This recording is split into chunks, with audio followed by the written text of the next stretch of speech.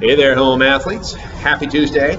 Workout for you today. We have a descending rep scheme of double dumbbell squat cleans, right? 10 all the way down through 1.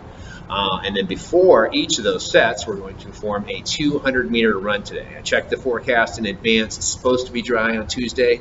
Hopefully that's the case when you're finding the time to do this workout. So get your run measured out, of course. You should probably have this done already, I'm imagining, for previous workouts. 200 meters, 100 meters down, 100 meters back. Should take about a minute or so, give or take.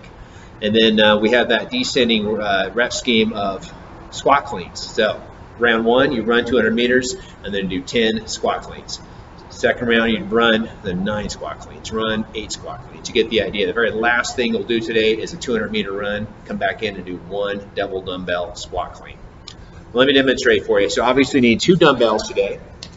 Let me get myself set up here. So we are doing squat cleans. The dumbbell's going to come from the floor. I'll demonstrate first. You touch the floor outside the feet. You jump straight up.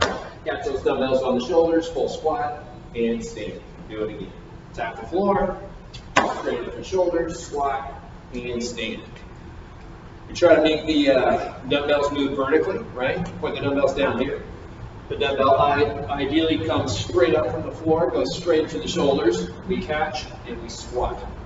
Try to use those legs and hips a lot to get the dumbbells up to the shoulders as opposed to using the arms to pull. Talk about big jump. Open up the hips, catch, and stand. Hopefully you have a suitable weight for your dumbbells today at home. And then running between. That's it. Should be a good workout. Plenty of runs today. Oh, and I forgot to mention this. So yeah, the runs are less frequent at the beginning of the workout. They become more frequent at the end of the workout, right? You're going to come back inside, do your squat cleans, run, run, run. So there you go. Good amount of running today. Like short runs. And then your extra credit today, a little core work. I did these, or programmed these for you last week. The pike overs. So you have a dumbbell on the floor. Out in front of you, legs are straight. What are you doing?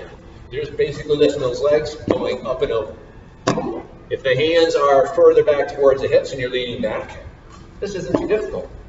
If you want to make it more difficult, move those hands forward down towards your knees, then all of a sudden, oh yeah, that's way more difficult. So you've got to play around with your hand position here. Further back, a little easier.